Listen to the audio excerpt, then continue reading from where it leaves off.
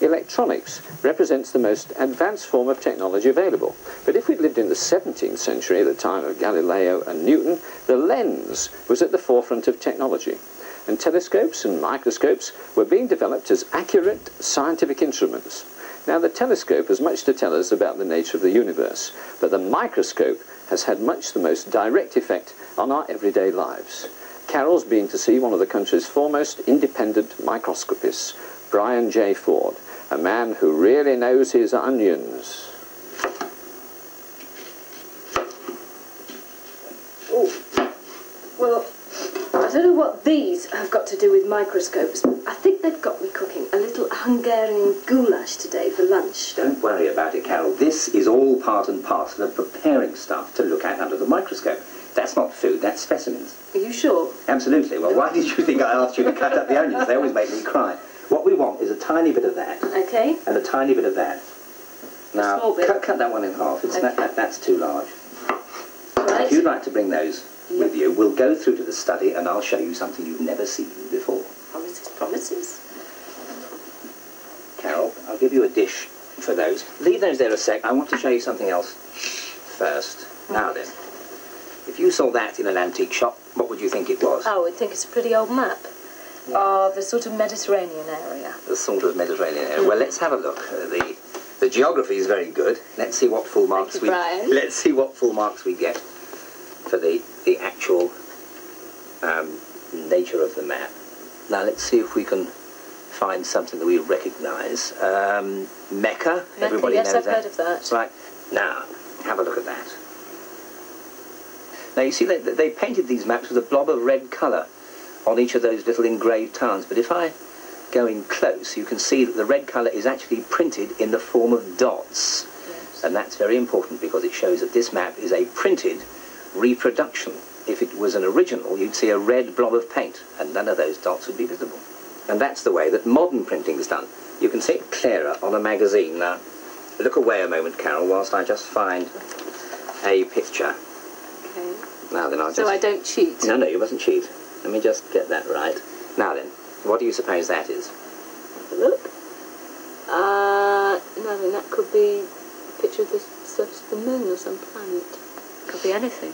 Well, that's the point. It could be absolutely anything, but this is how you print things in colour. You print the dots of the three primary colours, and if I zoom out, you can see that the dots actually make up a perfectly recognisable picture. That's modern printing for you by comparison.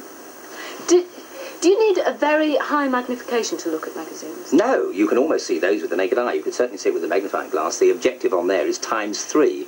I put that there to remind you that anybody can see that, even somebody with a toy microscope at home. All right, then, what about the lunch? Ah, that.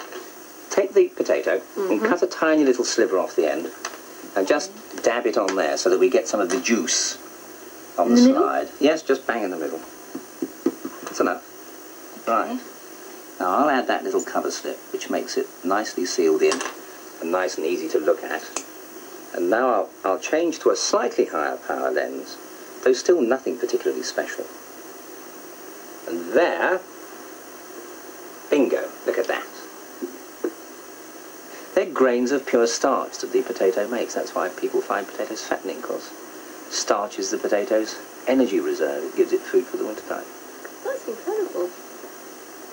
Now, let's have a look under polarised light. If you drop a bit of Polaroid under the light source and another one inside the microscope, if you haven't got a bi-Polaroid for this, Carol, you can use broken pair of old polarising sunglasses, if you like, cut them to fit.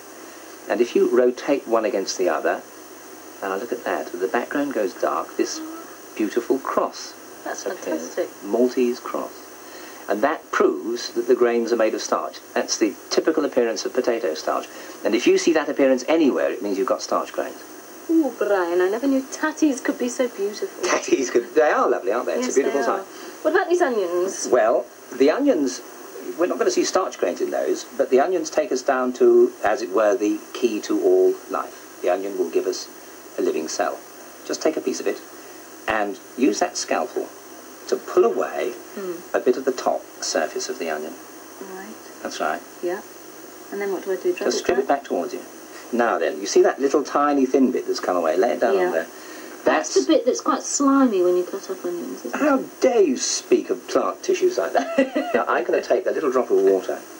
Now, I'm using a pipette, but any old common or garden eyedropper would do for that. Right. And then, with a little cover slip on top, like so, if we pop that under here in place of the potato, you will see life as it is lived in the raw.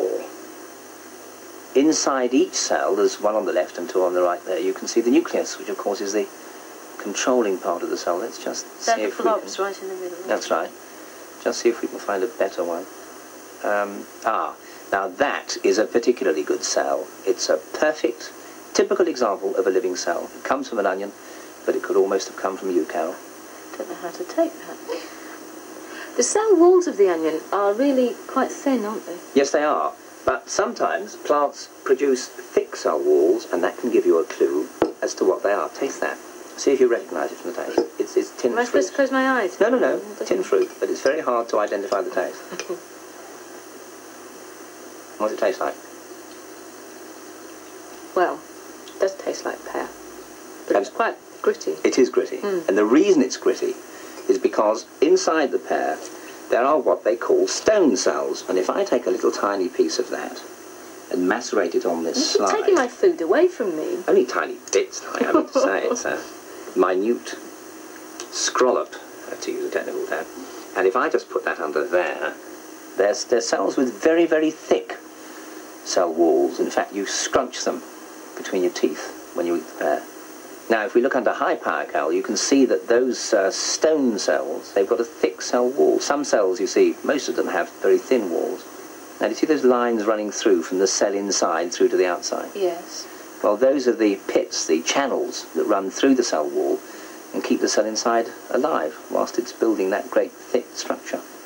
When I used to go to school, which was many years ago, Brian, Months and months. months and months, yes, we never used to analyse our canteen food, but we always used to look at things like pond life, the traditional things to see under my... Pond life can be a disappointment, because if you just go to a pond, it may be that the organisms you want aren't there. So the best thing to do is to stand them in jam jars on your windowsill and see what grows up.